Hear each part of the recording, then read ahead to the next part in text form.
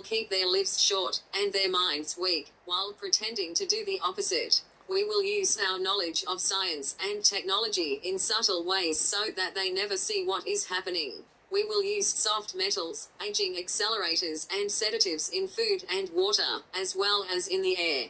They will be covered in poisons wherever they turn. The soft metals will make them lose their minds. We will promise to find a cure from our many funds, and yet we will give them more poison.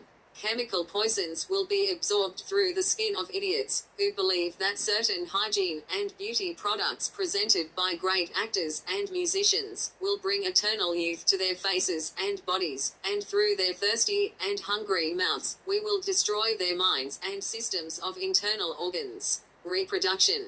However, their children will be born as disabled and deformed, and we will hide this information.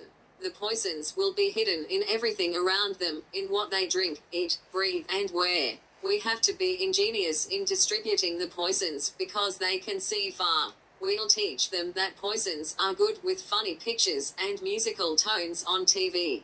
Those who are looking for them will be helpful. We'll enroll them to push our poisons. They will see that our products are used in film, and they will get used to them, and will never know their true effect. When they give birth, we will inject poisons into the blood of their children and convince them that we are helping them.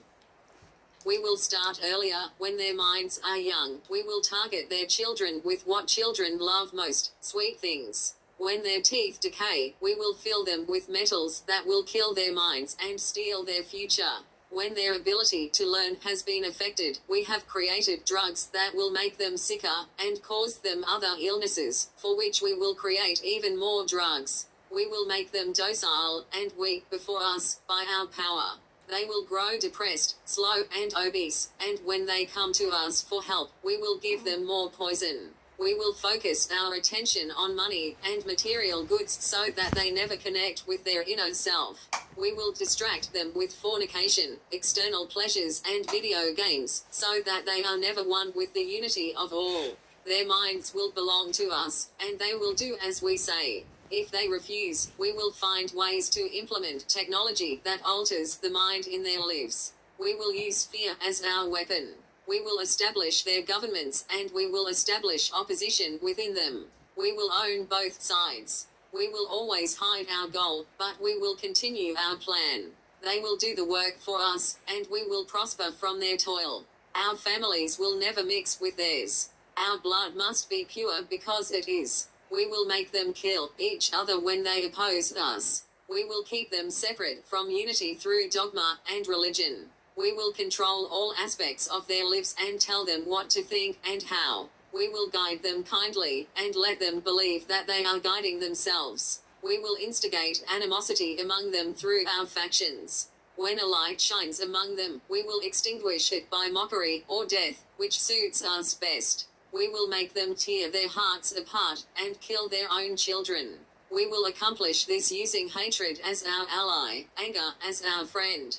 Hatred will completely blind them, and they will never see that in their conflicts, we will be their leaders. They will be busy killing each other. They will bathe in their own blood and kill their neighbors, as long as we see that they are against us. We will benefit greatly from this, for they will not see us, for they cannot see us. We will continue to prosper from their wars and their deaths. We will repeat this until our ultimate goal is achieved. We will continue to make them live in fear and anger. We will give them images and sounds. We will use all the tools we have to achieve this.